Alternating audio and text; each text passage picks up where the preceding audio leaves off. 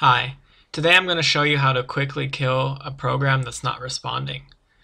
Now you probably already know about the keyboard combination CTRL-ALT-DELETE, but I'm going to actually teach you a different keyboard combination and then show you how you can more quickly kill a program that has frozen up or says it's not responding.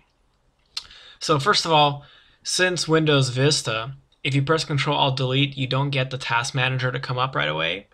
What you get instead is that menu where you can launch a task manager, change your password. It's kind of the lock screen. So I'm going to show you that real quick as a picture because I can't actually get the screen to record over that window. So it looks like this. You get the option to lock your computer, switch the user, start task manager. So typically you won't be doing any of these options. What you want is to go straight to task manager. So the way you do that actually is not with CTRL-ALT-DELETE anymore, but it's Control Shift Escape. So if you press Control Shift Escape, you'll go directly to the task manager. So that's number one. You can quickly get to task manager without needing to go through that first window.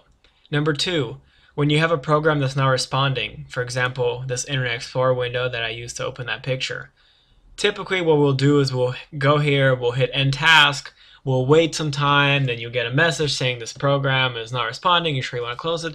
It takes a lot of time. So what you want to do instead actually is right click on it and go to the process that's controlling that program.